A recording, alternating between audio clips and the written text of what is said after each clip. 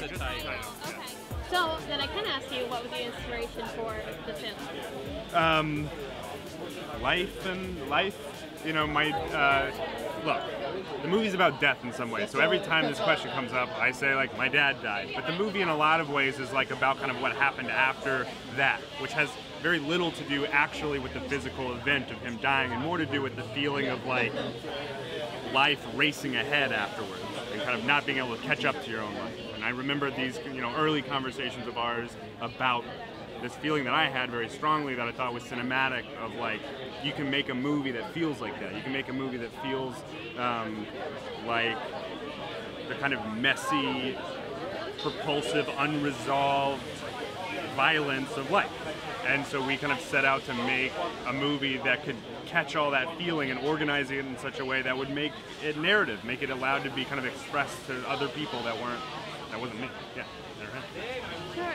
So did you come up with the concept and then bring it to him, or did you guys both kind of collaborated from the beginning together? Well, Russ had made a short film at Columbia University where I teach filmmaking, and I was his thesis advisor. So I saw it from when it was a script, and then in the edit room, and then as a film, and then it went on and had really great success. And I've told anybody who ever asked me, I thought it was the best American film in the last 10 years, and I still stand by that.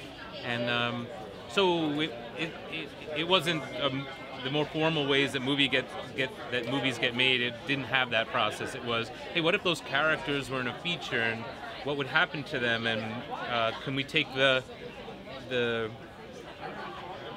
kind of little DNA of those characters and now grow it in a petri dish, out of the sides of the petri dish, so that it's big and expansive, and things we didn't know about or that Russ didn't know about when he wrote the short now become a three-dimensional world. And so it really emerged slowly over many years. Yeah. Okay. And I remember there being like, someone asked about this earlier, and I remember this, and I think it's good, which is, I remember there being this early cut of like, or like the idea of an early cut of like a man at a party with his family slamming up against an image of him in a hospital bed in a living room. And the feeling of that cut, the kind of jarring nature of change, felt to me like where the movie could live. And that's what the start was. Yeah. Okay. So there's kind of an aspect of really bringing realism along with that, like, death isn't always cinematic. It's kind of, Well, maybe the way I would answer that is to say that the ways in which death has been handled in cinema is always so,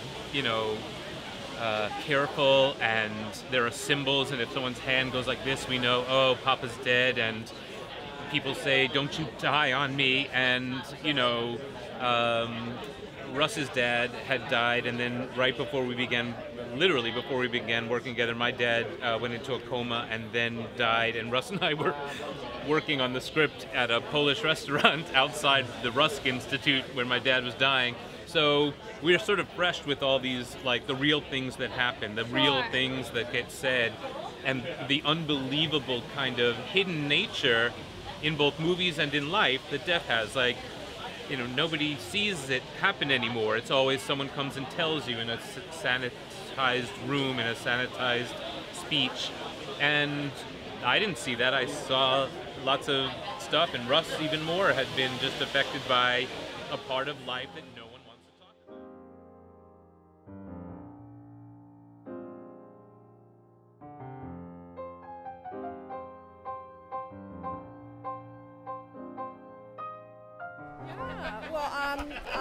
I auditioned for the role of Karen, who's a friend of Andie Macdowell's character, and we work at the same upstate college in New York at the theatre department in a school.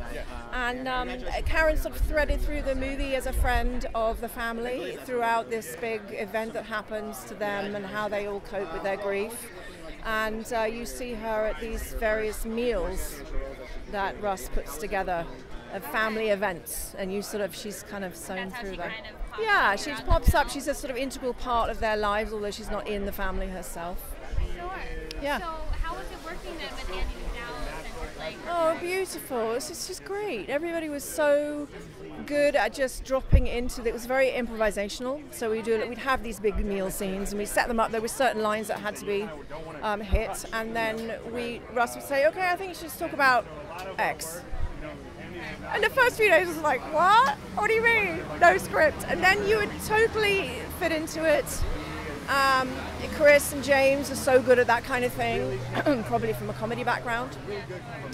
Then after a while, you just sit into it and say, well, what's the conversation going to be today? And you get these meal scenes that start the beginning of the meal, and then you see the end of the meal, or you might see the middle of the meal, and it's just spread out over a span of time. And it's a really beautiful thing. Great. And how are you getting to develop that relationship with those characters since you're doing it over a period of time? Yeah, it just comes like anything. It comes with the time that you spend. And sometimes you get a little amount of time. Sometimes you just get 2-3 days in a row.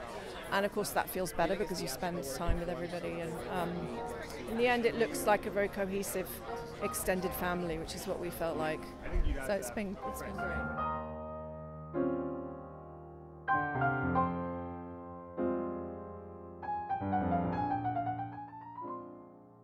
Character you play and what you liked about playing her, I guess. So what did you relate to anything about her? Oh yeah, I play Tribeca Harbaugh, who's a book publisher in New York, and she's in love and with Chris O'Dowd's character.